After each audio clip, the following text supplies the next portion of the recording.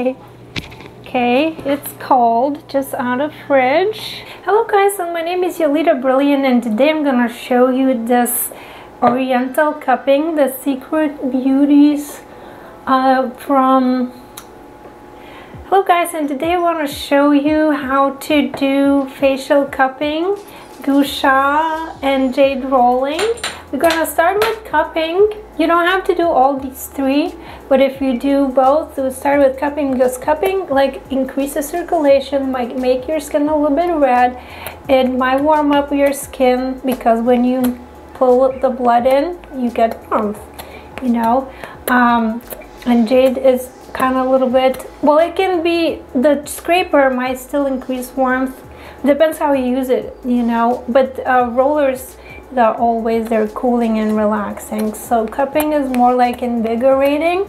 But the way it works, it kind of creates blood flow in, well, not kind of, it does create blood flow in there, and it also mechanically creates like oxygen in there, because it's like lifting, and then that oxygen and more blood and more oxygen gets into between the tissues, so it like feeds and helps to regenerate the skin better. And you can sculpt with it too. You can use like sculpting motion. Let's say these labial folds, crow's feet here.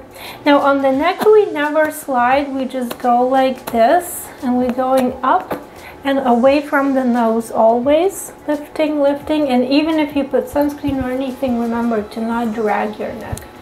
Always do up. So the same with this. We never leave cups stuck like this, because you're gonna get that petechia, the redness that is associated, you know, with the back cupping. But when professionals do the back cupping, they know what they're doing. They know the enlargement sites, you know, all over the body. So I wouldn't recommend.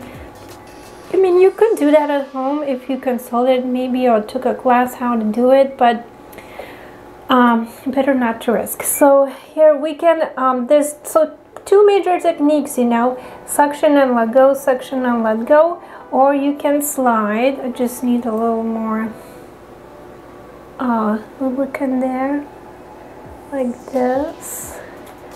You are suction and slide, and you see it's getting red, but it's okay. And you know, then you do your whole face, not your whole body. And you don't have to go too aggressive or for too long, you know, a little bit is fine. And now we're gonna grab the jades. Okay, so I cooled them off in the fridge earlier. Plus, you don't actually really need to cool them in the fridge. They attract coldness even by themselves, but if you want extra coolness, you can, you know, put them in the fridge or even freezer. If you want, like those spheres, like those round balls like this, those icy balls, those are extremely cold. Will be even colder than these. If you want, like, you need that numbing sensation, I recommend those. Like if you did a peel or something's like your skin irritated or burning a little bit, I would recommend those. But so with Jade, you can use it for cooling, the puffing sensation. And in Chinese medicine, it's believed that Jade in general is a stone. It has these also almost like magical calming and purifying capabilities in itself. But I use it like this, and then there is this shape, especially in some of the jades, or even more for like lifting and cooling down here, because usually that's where people get, you know, puffiness. And then oops, you can, you know, lift here.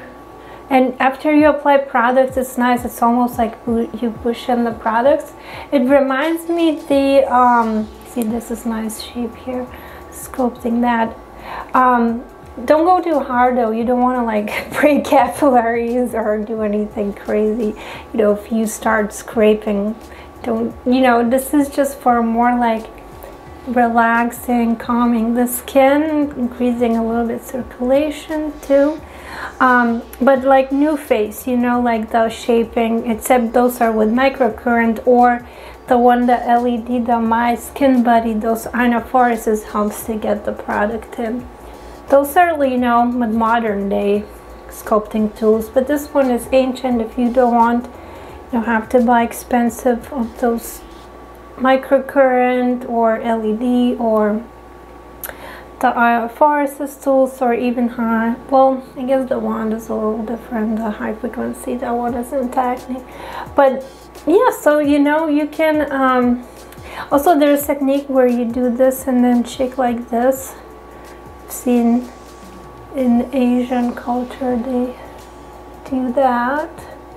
And then we go to Jade Rollers, which is the least hard on your skin. It's hard to overdo with these, because just unless you're gonna press on purpose, they're just like easily slide, and they just feel like nice massage, and they're super relaxing. Just make sure when you buy that you buy the ones that actually is a jade, because they have like those fake made of plastics that they don't even get cold. I'm like, what's the point? Like, okay, the manufacturing probably cost 1 cent. I guess that's why they're selling those. But look always for real stone jade rollers, because they're gonna get cold and they're gonna soothe your skin the best. Now you can use the small ones here on the nose, which is nice.